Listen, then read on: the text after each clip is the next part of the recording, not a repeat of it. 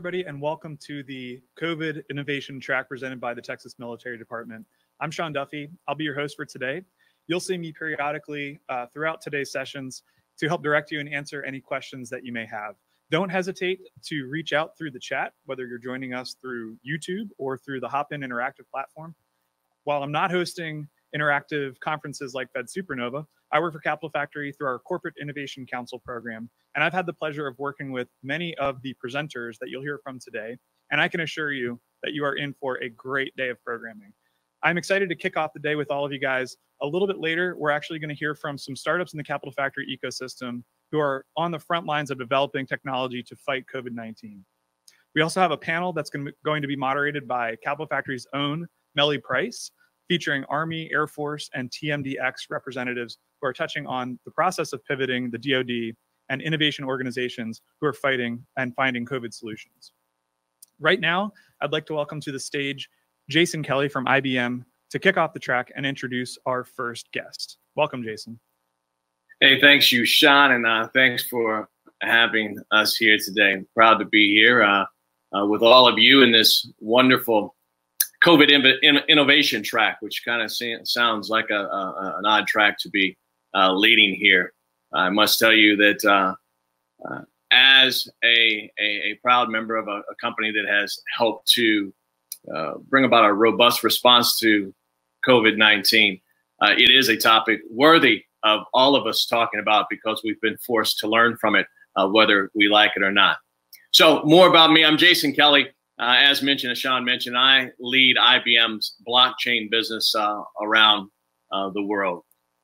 We're 120 countries, every continent except one. And we talk about this thing we call blockchain as an innovative capability. I'll hit on some of that, but that is not the topic for today. Instead, it's the innovation part of that. And yes, that B word is part of the innovating thing that we are driving in our company. But as a company, like all of you on the phone, we all took a step back in a very unique situation that we have all found ourselves in. If we think back early March, it was the time where we thought, okay, this is getting bigger. This is going to change the way we do business, the way we work, live, and play. But certainly, as you're staring at me in my not so glamorous office that's not an office, we never thought it would get here. However, as a company, I'll give some thoughts on how we looked at it and maybe use it to set up the conversation I'm looking forward to have with General Ferrell with regards to how we all have reacted when we first thought, okay, this is a pandemic and we're going to have to figure out how we sustain first ourselves.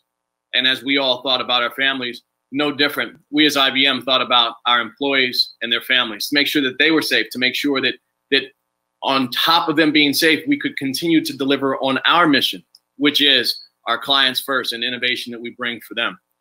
What was really interesting to see happen is as a very services-based and technology-focused, cloud-based company, it was surprising how easy, and I say that with pride for all of my 400 plus team members around the world when we said we will work from home. On day two, when we made the mandate that we would work from home, 95% of our team members were working from home. Within that first week, we had 98% of our teams in India, which is not a work from home environment. For any of those who know that, I'm typically there three times a year. I don't think that's going to happen this year, but we know that in that time frame, one day, 95% of our teams working from home, taking on what has become their new way of working every day, and 98% of our people being able to say, look, I'm here in India and I'm working from home as well. And that's mean a lot of infrastructure that has to be shifted virtually. Why do I use that example? One, because it was us taking care of our people first, keeping them safe, and then also making sure that we had a 100% uptime for all of our clients and customers around the world so that they saw no impact as far as we were concerned in their business. And in some cases, saw an increase in their capability because of how we had quickly pivoted, which then gets to this thought of why I'm on with our wonderful military guests today when I think of this ability to pivot. You can only pivot when you're prepared to do that, when you have the contingencies that are set forth that allow you to do that. We had that with not only our people, but also our compute power. And that's something that we said, listen, now that we've taken care of our teams and our clients, what can we do for the greater good? And we did a number of things. One being dedicating compute power. And if you're not a techie, you'll be excited to Google the term when I tell you that we dedicated 400 petaflops of compute capability to those researchers and others trying to figure out what was next. What are some candidates to come up for a cure for COVID-19?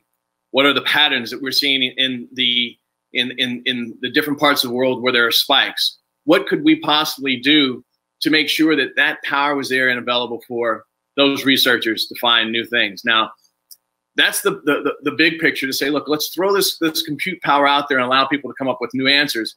But then as soon as we look at the big challenge, we quickly come into our local communities. And we said, how can we help where our people are and where they work and where they live? And even right here in Austin, we pilot one of our give back opportunities, putting good tech into a good opportunity to give back with our Watson Assistant.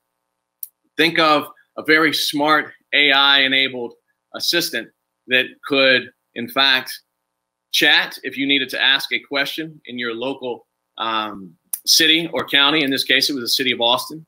And you wanted to know simply, my child has symptoms. What should I do next? Who should I call? What are the typical symptoms? And then that progressed to the ability to bring that into a contact center and have that same type of technology.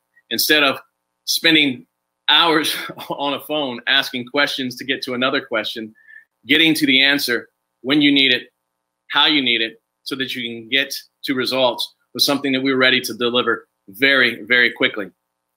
Now, this then brings us to a thought of, from the big picture, our communities, our customers, our clients, into the larger capability, into the community with Watson Assistant, into one of the biggest problems that we all saw within this pandemic, which was what used to be an ongoing challenge around supply chain, meaning a supply chain that was very brittle. Supply chain that just meant getting goods and services from source to consumer. And we love all the terms, you know, from mill to car, from farm to fork, all of those, which are typically a lot of linear transactions. Well, we found out that we're very dependent on certain parts of the world. We were very dependent in seeing into a supply chain that only could give us visibility one up and one down, meaning who did I buy it from and who am I going to sell it to? When we look at it in that way, we realize, wait a minute, this is not as flexible as it needs to be, because all of a sudden we were strapped with this need for PPE, this need for personal protective equipment. And with that, we as IBM, and specifically our blockchain team, said, how can we open up this supply chain with visibility and trust? And so forget the bright, shiny B word, even though that's how I earn a living with blockchain. Just think of being able to see into and across a supply chain and exchange data with certainty, trust, and transparency. And with that, we took some very, very innovative existing technology in the form of inventory visibility, as well as a blockchain platform that allowed people to basically have a passport into a supply chain capability so that they could matchmake. And what do I mean by matchmaking? Why is that important? Well, with COVID-19, we saw some very, very unconventional pairings and matchings of need and have within our supply chains, where you have a brewery that is no longer brewing beer, but instead is making hand sanitizer, or a car manufacturer that is making ventilators, and designer clothing manufacturers that are making masks and protective uniforms. Think about those new industries sprouting up, or those industries with new types of capabilities, changing what they're doing Now, how do they work in an ecosystem of medical providers who are looking for that? Those matches can't be made. And with this very open and secure supply chain capability with Rapid Supplier Connect, we brought together that matchmaking capability. So just think of matchmaking on steroids for supply chain capability in COVID. That's the type of innovation that we're talking about, and it doesn't stop there with the availability of data that we're now providing, so that after we say, let's take care of the supply chain, day to day now, we're all looking for what are the statistics around what we're seeing. Where should I be going? Where should I be looking at with regards to exposure? If I'm in Austin, if I'm in Florida, if I'm in California, well, with our data that we have with the Weather Company and Weather Channel, we cross-pollinate that with data from governments, the CDC, and the WHO, and that then gives that real-time information. So what you've seen is just a company that has always been there ready to do what's right, bring good tech into good opportunities to get good results. And that has been us since we tried the original moonshot to put a person on the moon and return them safely, to responding to 9/11, to now responding to a pandemic with COVID-19. We know that the difference starts with the real software and the people that really employ that software for good tech for good results. And when I think about this thought of using those basics capabilities and bringing them to the marketplace with flexibility and a contingency to win, it reminds me of my first career prior to those roles that I had well before IBM. And in that first career, I graduated from the United States Military Academy and proudly accepted a role as a United States Airborne Army Ranger. Best job I've ever had. Enjoyed it more than anything else. And in that career, what I realized that there are people such as the person that I'm about to introduce you to that wakes up every morning, goes to sleep every night, if she sleeps at all, to make sure that she is at first a servant and a warfighter ready to defend what we all believe and stand for. And with that, I'd like to take the opportunity now, with that quick introduction that I had on COVID-19 and what we've been doing at IBM, to now introduce to you Major General Don Ferrell, who is the Assistant Adjutant General Air for the Army National Guard here in Texas. I'm very excited, General Ferrell, to have you on with me today. And if you can, just tell us a little bit about yourself, and in context of what we've just started talking about, I really would love to hear some of your insights and what you're thinking. Thank you, Mr. Kelley, for that fine introduction. It is my pleasure to be here today with you and everybody listening in and talking about innovation and COVID, and in particular what the Texas Military Department has done. My background, I'm going to give away my age, but next month I will hit 37 years of service with the Texas Air National Guard and the Texas military, so I'm very proud of that. I enlisted right out of high school, did 10 years enlisted service, and then switched over and became an officer. I have a logistics background. I will tell you that I'm what's known as a Guard baby. That means I joined the Guard from the get-go. I have only ever served on active duty when I was called to mission, for example, Desert Storm way back in the day, and I served in Afghanistan a few years ago. The rest of the time I've been in the Guard, and most of that time I have been a drill status guardsman, means the part-timer, right? Which means I had a civilian career on the side. My civilian career very different from my military career. Military on logistics, and the civilian side, I spent most of my time in higher education, where my military and my civilian career kind of merged. I went to school and graduate school, and I got a doctorate in technology training and development. Now that was 18 years ago, so technology was a little different back then. But I was very interested even then in learning about technology and how to train and develop technology in that case in the realm of higher education. But I've been able to transfer that over into the military environment as well. I've been serving in my current position for about 5 years here in Austin, Texas, at Camp Mabry. In my role here, I help the Adjutant General make sure that the Texas Military Department, which consists of the Texas Army National Guard, the Texas Air National Guard, the Texas State Guard, and quite a few civilian folks that support us, be prepared for not only our federal overseas missions, deploying into the Iraq, Afghanistan, or all over the world where the military is needed, but also our stateside stateside domestic response mission, which is very unique to the Guard. The Guard itself, during a stateside emergency response in our state, we are under the command of the governor. He is our commander in chief during those kinds of responses, and so we are always prepared to support the governor in any efforts that he needs us for. We are typical military. We train and we plan for all kinds of contingencies, and so and we're actually pretty good at the planning and of course, we all know that you can plan for something, but things always change or a little bit different than what you plan for. But that's okay, because we do plan and exercise quite a bit. And we have responded in the past to everything from floods and fires in the state of Texas to hurricanes. The most prominent one, Hurricane Harvey, about 3 years ago. That was a fairly devastating effort in Texas, but we responded to that.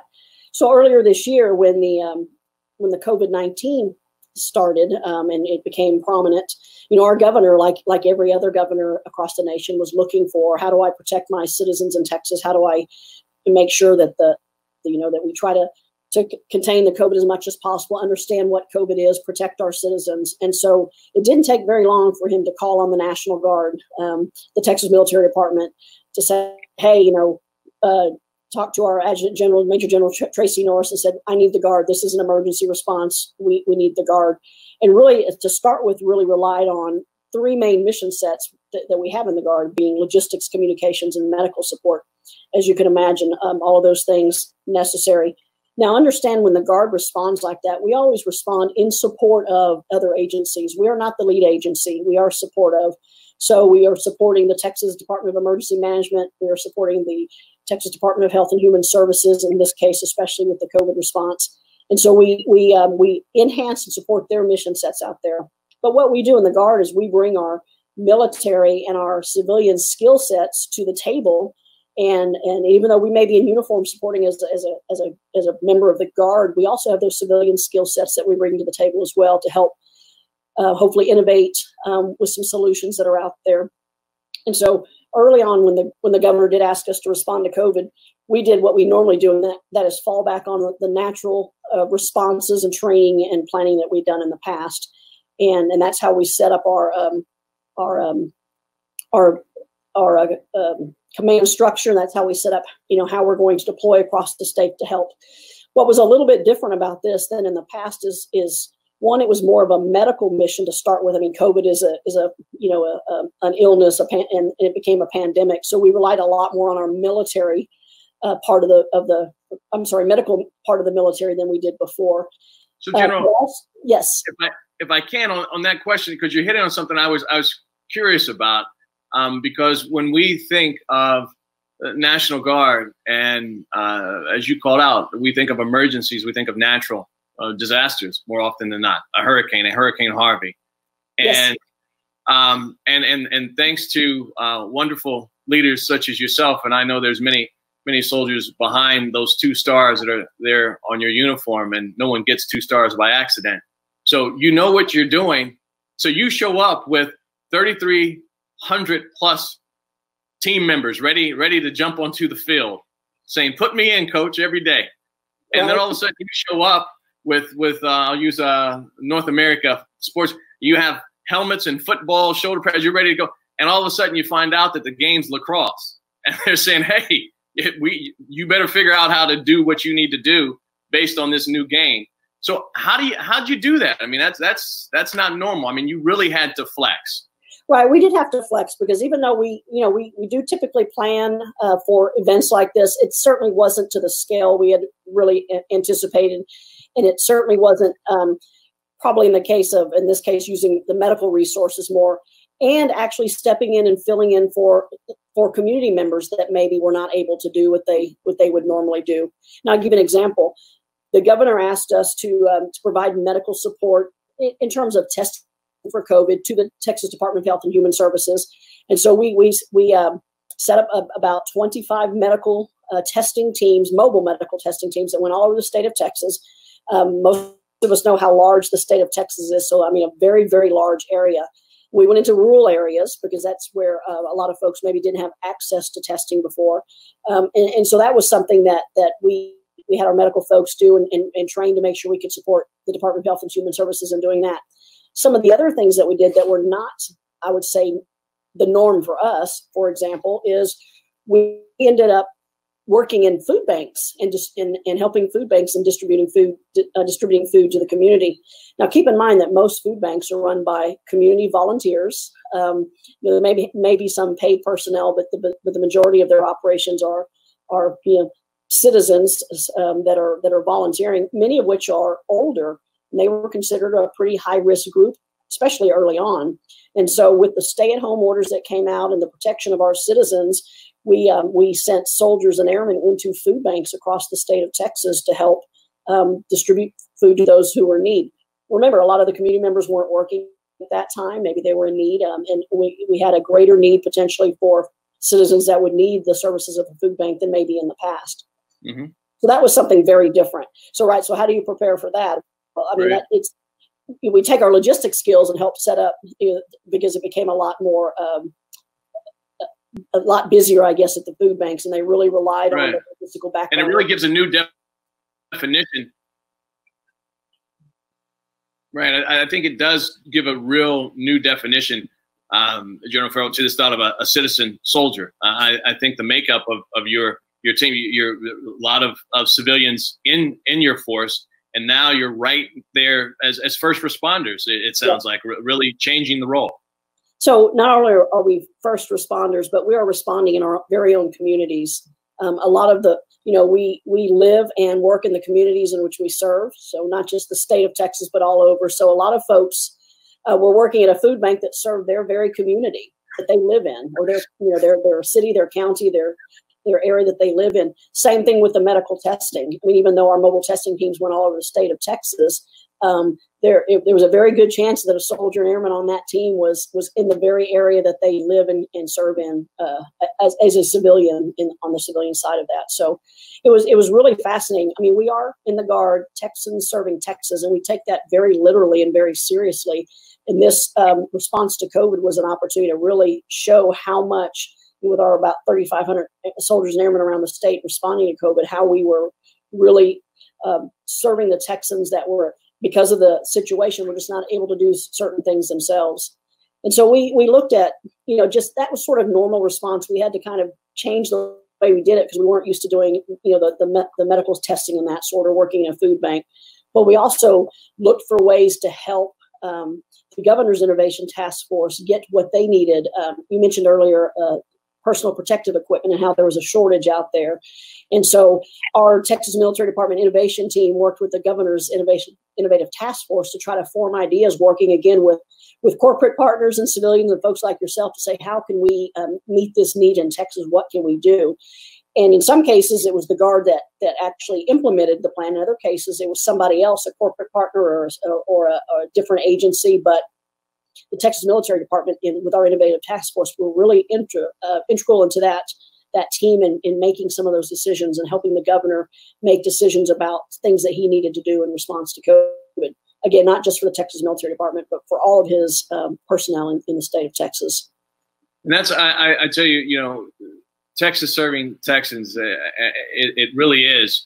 When we think about the spirit that we have here in Texas, and I take pride in not just being a Texas resident, but also being the senior executive for the IBM company in Texas, which gives me the opportunity to do things such as what we're doing here today. And I think about what you just said is, the innovation that you're bringing to the table isn't. We as technologists think innovation and go straight to technology. And yes, as you said, General, you had technology background years ago and probably touch it every day. However, a lot of the innovation that I'm hearing is about process also. You mentioned, this thought of getting PPE. You had to innovate with your supply chain and your logistics. It sounds like your people had to think differently and act differently on command, right at the moment. Yes, very much. I mean, we have a lot of experienced logistical officers and support officers, obviously, that do that every day. But the makeup was a little bit different. How can we help the governor warehouse some of this equipment where it can be easily access throughout the state. Obviously we have a lot of military installations and guard armories around the state, so we have a lot of facilities that can help with that. So the storage of the PPE took place in some of those facilities, and then we had to look at ways to who needs the PPE, who is it distributed to, what does that look like, how do we know that it's legitimate, for lack of a better word. And so that was our logistical partners working with the governor's task force to determine what are those priorities, how do we do it. I mean, in the end, we're just the supplier, we just move it, but we have to know that the decision makers are making the right decisions about who gets it and where does it go. And early on, especially, there's a lot of controversy in who needed equipment, who was going to get it, and what the priorities were. And so we were there to support that effort and making sure that whoever needed it and it was the right place to go, that we were able to move it across the state to get it to where it needed to be. So yeah, it was the same kind of logistical stuff you do, but there was a different twist to it because it couldn't be done in the same old way. I mean, we couldn't use our supply systems in the military to do that. We had to do something a little bit different because it was a different way of supply and demand. So you're exactly right. That was a process innovation, and that was, again, us working with the governor's task force and those community partners and corporate partners on that task force with the ideas of how do we do this and how do we make those determinations so that we can tell the people in the supply chain how to move the supplies where they're needed. And so that was really, as a logistics officer, that was pretty enlightening to me, how we needed to do that, because again, we're always in support of, the Guard is always supportive. We don't make those decisions to begin with. We just help those decision makers get the equipment in places where they need to be. So that was pretty exciting for me to be able to work with outside of TMD, work with logistics folks who don't do military logistics, and, right, and sort of combine our best efforts and ideas and make it work. I find that part of the exciting outcome here. We think about no challenge is insurmountable, and we have challenges like this. Only good things can come of it when you put right people in the right place with the right types of creativity. And when I think of the right types of creativity, and here we are, Sean hosting us from Capital Factory, where we have hundreds of startups and entrepreneurs ready to put their minds into business and make things happen. And you're talking about new partnerships. We've always said, okay, yeah, the Guard, they're going to work with civilians, but you're working with corporates. You're touching some of these startups. Maybe if you could share some thoughts, General, on how you see that coming together in the future. It seems like it's an evolution that, well, you were in support, but now you're in partnership with some of these entities.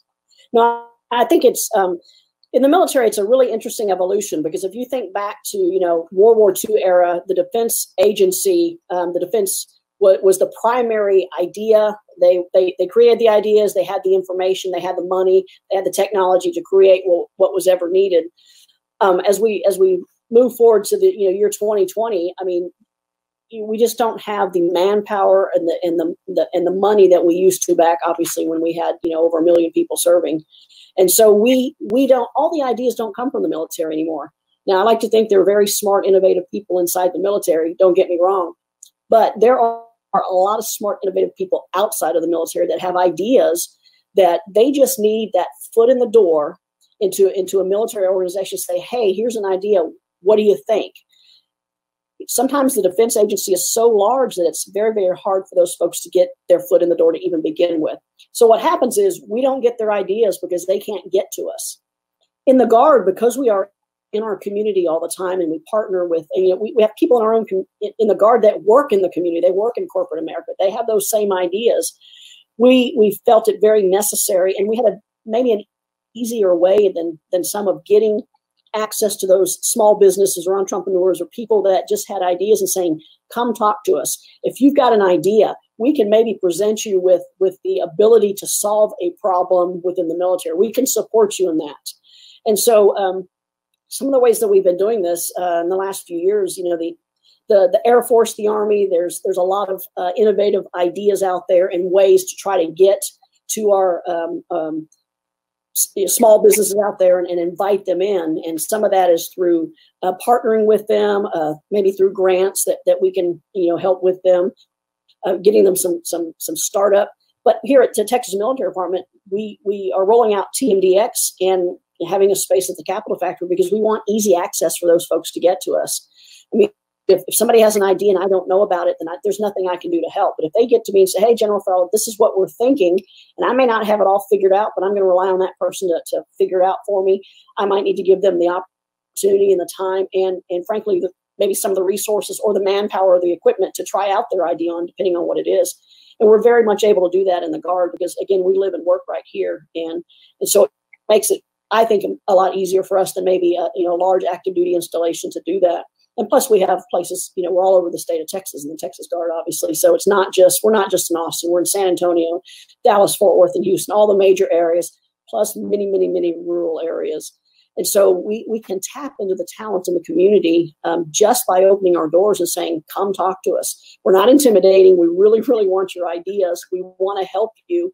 And I think by doing that folks in small businesses or folks that just have an idea, maybe they're a college student, maybe they're a housewife or a house husband, and they just have an idea, that they have a mechanism to get that information to us.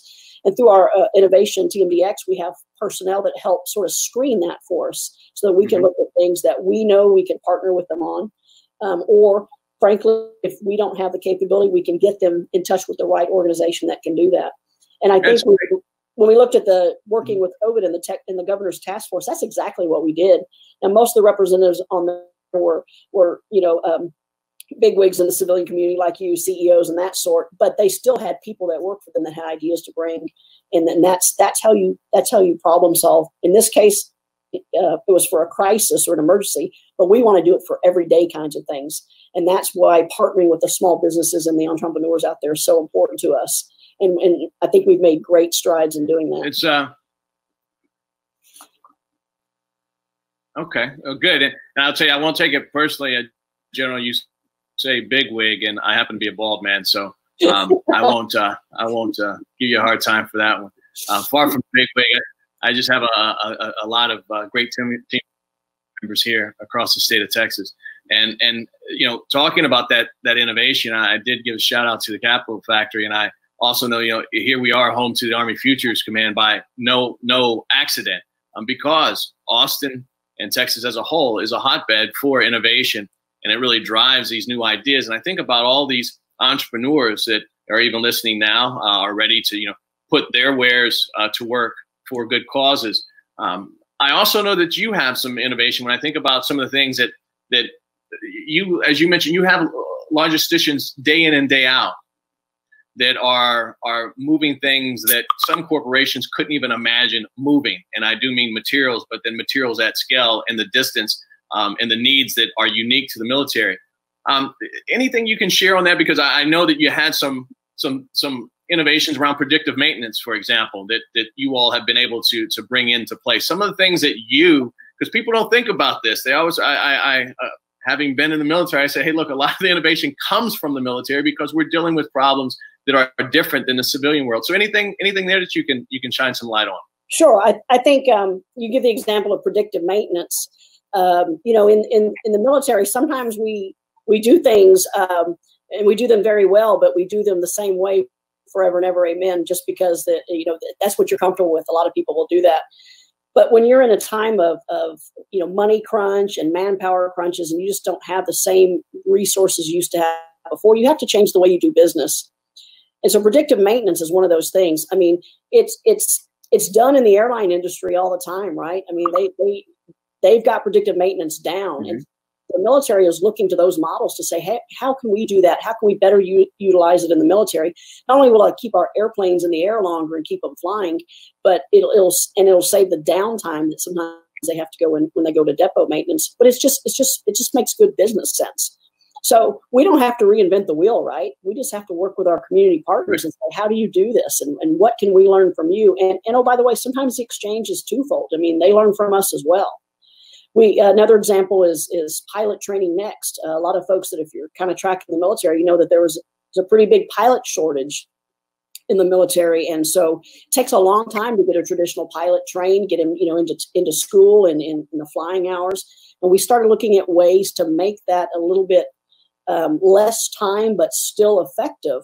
And the Guard partnered with the Air Education and Training Command Major Command out of San Antonio to look at pilot training. And we actually had pilot training next that was out here at our Army Guard facility at Austin Bergstrom International Airport. It wasn't on an Air Force base. It was out at partnering with our Army brothers over at ABIA, and it was a pilot program, and it got introduced, and every time they're doing it, it's tweaking it. They're doing things. Artificial intelligence, virtual reality, a lot of this stuff out there that is being done, and we're borrowing techniques, and we're creating techniques from our community partners, because it's a new way of doing business, and it's sometimes a hard sell when you change the way you do things. It is, because you can look at education today. How people learn today in higher education is so different from 50 years ago, and so. I mean, you have to adapt in some ways. It doesn't have to take away from the quality, though. That, we are absolutely not looking to take away from quality at all. We're looking to keep the quality or make it better, but have innovative ideas and ways to do it better and more efficiently. You're so right, General Ferrell, because we think about how we're doing this now. We're not live, we're virtual.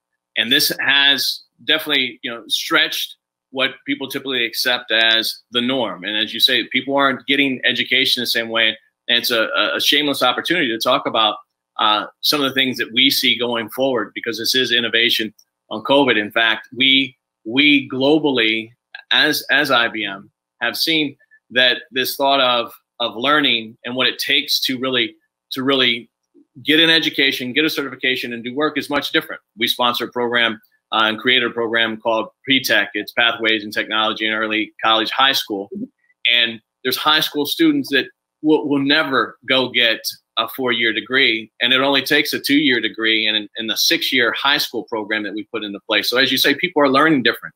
That's why we have Skills Build, which is another program that's totally virtual and using, I'm going to say the B word, blockchain certification. Those credentials, that badge that you have now been certified in this type of technology, you can do that. So when we think about the outcomes of COVID, we're all ordering things online more so than just our Amazon orders, but food. We're not, touchless transmission, touchless payments, things that are different. And so it's very exciting when I know that we have military innovation and innovators like yourself that are doing it with technology, but also with the people and process. That is that feeling that does keep us safe. When we say, are we being taken care of? Yes, the civilian soldiers and leaders such as yourself, General Ferrell, honored to be talking with you today and really excited about what you've shared. Looks like we're going to go ahead and take some time now, and instead of just us talking, even though I could keep on, I've got a whole list of questions, but I'm going to put a hold on my questions. And if I can, I want to pass it back to, I think Sean and the team are going to help us moderate some questions from the audience, who I know from what I've seen. Normally you have a person in your ear, an ear mic, but now as I look, there's 10 people on the side of my screen telling me what to do. So I'll follow orders. I'll be a good soldier here. And back to you, Sean. Yeah, absolutely. We're going to keep you guys on your toes here with some questions that are coming in from the live chat. We've had a few throughout the conversation. By the way, thank you both General Ferrell and to Jason for a really awesome conversation about a super, super important topic. So we have a couple questions coming from the audience. I want to start with this question here. We have a question from Ross. This one is for Jason. And Ross Schott is asking, with all of the things that you're talking about from a research perspective, are your researchers looking at using quantum systems to work with COVID and potentially even do things like testing antigens? Absolutely. So for those that don't know, when you think of quantum computers make our standard computers look as though they're standing still. Think of a pocket calculator compared to what you have and now the highest speed Z series system that's running the highest security government system on the planet. That's what we're looking at with quantum. So just to give you a thought of, in layman's terms, what we're talking about. So absolutely, when we think of the modeling that we can put into place using quantum computing with regards to what is it, what are the potential situations, mutations of a disease, and what are the possible capabilities and configurations for a potential remedy. Now, it's easy to just point out a computer, but I tell you, none of that happens. And I joked earlier about the software. So this is with human research involved. And so, yes, our researchers who still year on year now for almost 12, 15 years have led in the number of patents. They are taking that intellectual knowledge and capability to point it at this disease so that we can find a cure for now, and then also anticipate what we may need to keep this from happening again. Yeah, absolutely. Okay, General Ferrell, we have a question coming in for you from Brian Cook. You mentioned, ways that you're connecting with small businesses and startups across the state, and especially here in Austin. I think his question here is, what's the best way for those startups, for people out in the tech ecosystem, to actually connect with you all and let you know, here's a solution that we have for, the new normal of COVID? Oh, that's a great question, and I really appreciate that. The first thing is, this week we're doing our TMDX launch out at the Capitol Factory. We've had some space out there for a while, but we're actually introducing, if you will, TMDX, Texas Military Department X, to the civilian community. So we will have office and space out there. And then also we have a website, tmd.texasgov/TMDX, which is a good way to go on and see what's going on within TMDX. And also, I'm going to throw out a name because he's sitting in the room with me, and that is our Chief Innovation Officer here at Texas Military Department, and that's Major Alex Goldberg. And he is my go-to and the TAG's go-to person in terms of, if anybody wants to connect and find out what challenges we're facing and get a foot in the door, then he will steer you in the right direction, whether it's something that the air can work on, the Army can work on, or our civilian sector. And so those are three main ways that we can connect. And I can get his email address and number to you guys as well, so that they can have a direct connection. I'm fairly certain that almost everybody in the state knows Alex Goldberg, and if they don't, they're going to meet him eventually. Alex Goldberg is someone I even know. The Sherpa. I wrote that down yesterday. We're taking notes. So if you need to get to something, Alex Goldberg is the person. I know that. Yes, you guys are absolutely right. And if you don't know Alex Goldberg, you probably know Stoichi. That's and right. They're the same person, by the way. And yes, you're right. He is the guy, the go-to guy here at the Texas Military Department, that will really help connect us with the community and the community back with us, or small businesses, so we can solve problems. Yeah, absolutely. Well, it's great to have an amazing connector like Stoichi working with you all and connecting everybody in the community. Okay, so this is a question for Major General Ferrell again. This is from Welton Chase. Can you talk to us a little bit about what you all are doing to kind of resource up and modernize enterprise networks to leverage modern technologies? What is the strategy along those lines? Well, I appreciate that question. I think that's probably, in my opinion, one of the toughest things that we have to do, not just within the TMD, but within the military. And then, as I'll tell you, a lot of our infrastructure and in terms of technology and networks that support the airmen and soldiers are fairly archaic. And the undertaking to update those and upgrade those to the needs are so much more challenging than I frankly can even comprehend sometimes. When you look at, I'm going to give an example of human resources, and that seems kind of trivial, but taking care of airmen and soldiers is just as important to me as it is to Mr. Kelley taking care of his employees. And we need to have the right systems so that we can understand who they are, where they are, what they need, make sure they get the right benefits and services, just like anything else. Corporate America has that solved, I think. And for me, and sort of my naivety, I'm like, why don't we just copy what's going on at IBM or anybody else? And it's probably a little more challenging than just that. But I will tell you that we like to look at our civilian sector to see where we can benchmark. Now, I cannot speak for the entire Department of Defense, understand. What I can speak for, though, is the Texas Military Department and partnering with folks out in the community that can help us at least meet the needs here in the state. Even though we still have DoD systems that we're attached to, obviously, there are other innovative ways I think that we can leverage technology to better serve our airmen and soldiers, and thus better serve the citizens of Texas.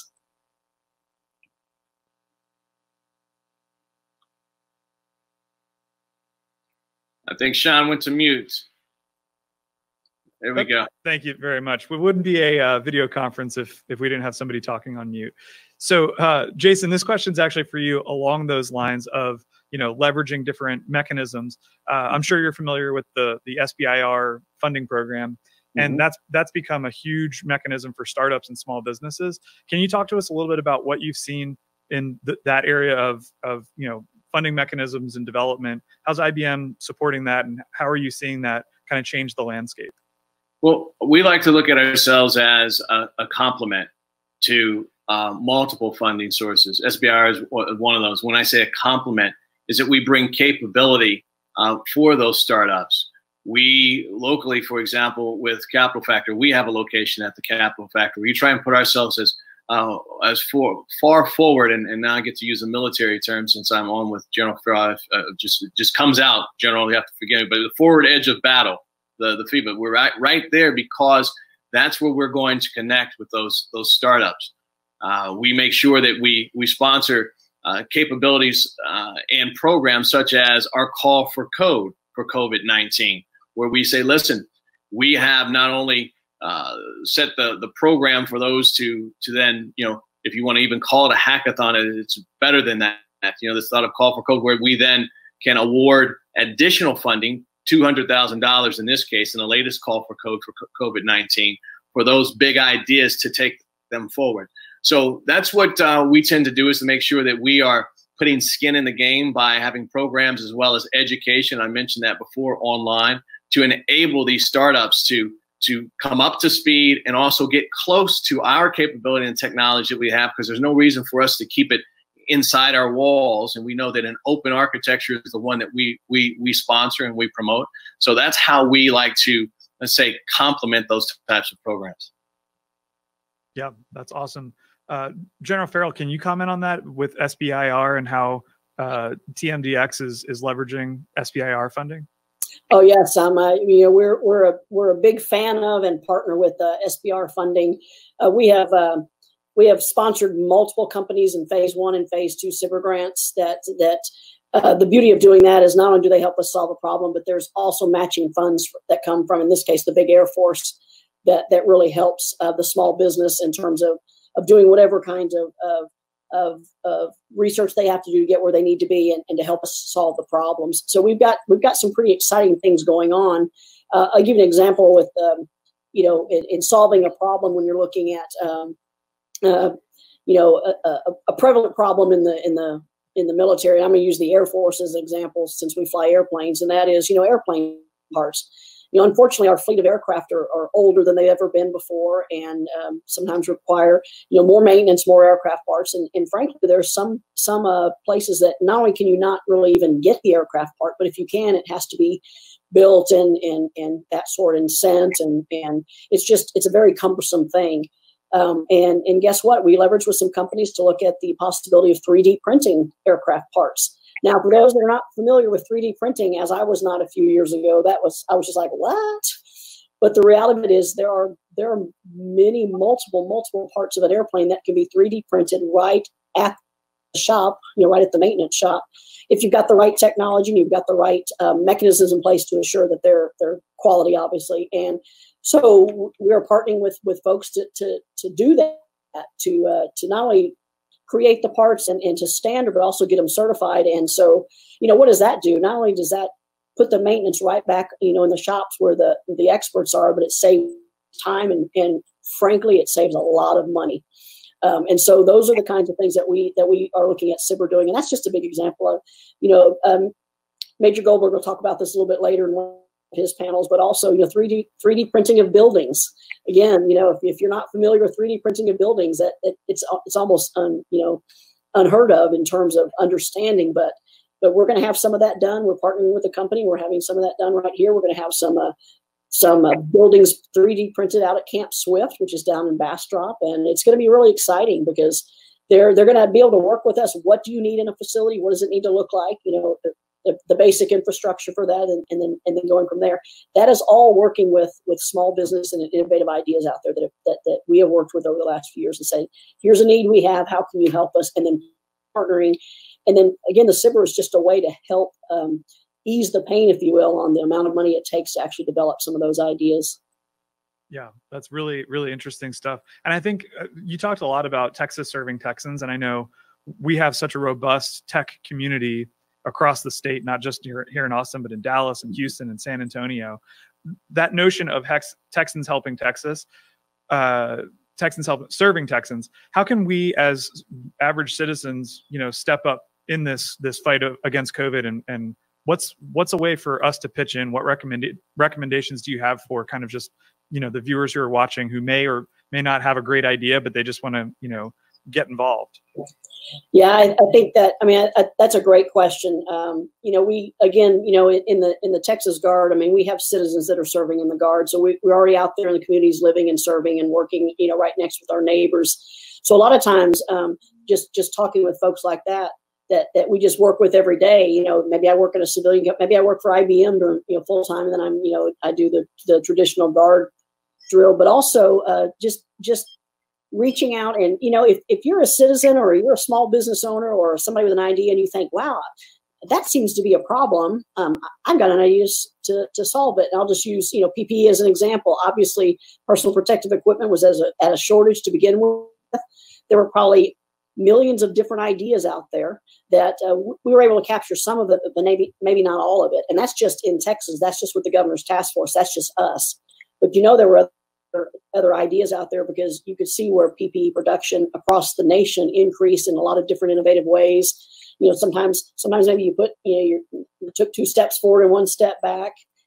And to me, I think a lot of it was about educating the public about the different types of PPE and what they mean.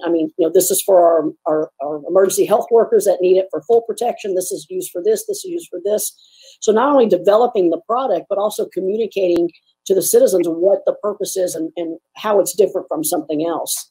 And in the case of us, one of our 3D printing companies that we were partnered with, we actually partnered with them to shift from printing airplane parts to printing 3D printing masks for the airmen and soldiers within the Texas Military Department, because we didn't want to contribute to the shortage, right? We wanted to be part of the solution. And so we're not going to go take away from, we're going to use our own resources with our civilian partner to create that. So I hope that answers your question. But we just, from my perspective, I just like to capture the ideas, and if you've got an idea, we'll figure out where to we'll figure out what bucket to put it in terms of making it come to fruition. And Sean, it's worth noting that doesn't stop with where we're at right now in the current crisis. There is eventually going to be a return to the workplace phase of this. And as people return, there's going to be even more concerns, even more needs, even more innovation needed. So, underlining that question is one that says, yes, just as General Ferrell pointed out, you can get involved and be ready to be involved for the long haul, because we are just in the first half of what I think is going to be a long game and a long play. Yeah, and that's a great point. You actually brought up a lot of really interesting points about what IBM is doing to train, even high school students as they're looking to college and beyond. Can you put on your kind of like predict the future hat and suggest what are the technologies that young people should be engaging in, learning about? What are some of the domains that you think will be those future technologies that we're going to need to have know-how about? And Jason, you can answer that question, or General Ferrell. First, I'll build off of your question and pass it to General Ferrell with regard to what I mentioned with our P-Tech program and also our Skills Build program, which is online and free to anyone who wants to learn. We made those bets years ago with now 150,000 students in the program, over 200 schools. And we partner. That's not just IBM. We partner with other companies, and it's a private public partnership in all of those. So we made a bet then that the future workforce with 700,000 jobs going unanswered every year, tech jobs going unanswered, we know that has to change. And so we invested before that. We know that we have a very, very, and I would like to say the best education system on the planet in the form of the military. I believe that the soldiers that we have and the warfighters, become the best groomed and prepared and mentored future workforce of where we need to go with regards to talent. And then your last point is, what are the future technologies? It's easy to call out technologies that right now I could, artificial intelligence, which we call augmented intelligence, because ultimately there's a human that's going to use that. Internet of Things, blockchain, these things that work with data, anything touching data is going to be key. And then with regards to, what should they be studying and what should they be looking to do? What's going to be needed isn't here now. We don't know what that is. What we want them to be is mentally prepared to go for the long haul and to be innovative, to be collaborative, to work with others, to be diverse, accepting, and never being satisfied for second best. And thus it kind of leaps me back toward one of the best preparatory schools on the face of the planet, which is our U.S. military. Absolutely. General Ferrell? So I'll tap on that, and I'll do a shameless plug for the military in terms of having folks join, whether it's active duty, guard, reserve, to get some of those skill sets. But also I want to touch on, what you said about data and data-driven decision-making, which is, a lot of people live and breathe that every day, but many people do not. They rely on intuition or gut or different things.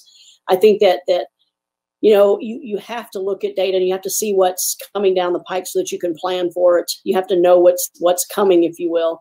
And if you're not sure what the answer is, and that's when you collaborate. That's when you reach out. I mean, no one person or entity organization has the answers, right? But you can't let the surprise, kind of take you off track. I'll give an example. A very good friend of mine is a president of a college here in Texas.